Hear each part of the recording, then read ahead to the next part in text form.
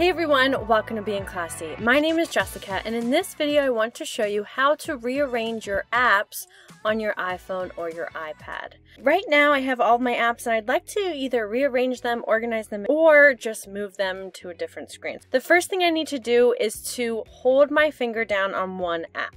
So I'm going to choose this settings gear icon. I'm going to hold it down until all of the apps start shaking. Then I can rearrange my apps. So notice I can drag this settings app over here. I could scroll over and say I want my OneDrive. I could hold it down and then I would move it between screens by holding it down. And then once I have it in the place that I'd like it to be, I can let go. If you're done rearranging your apps on your iPhone or iPad, you can swipe up or touch the home screen button if you have one, and then the apps will stop shaking. I hope this video was helpful for you. If it was, please like this video, share it out with anyone else who may benefit from it, and don't forget to subscribe to Being Classy. My name is Jessica, and I'll catch you in the next video.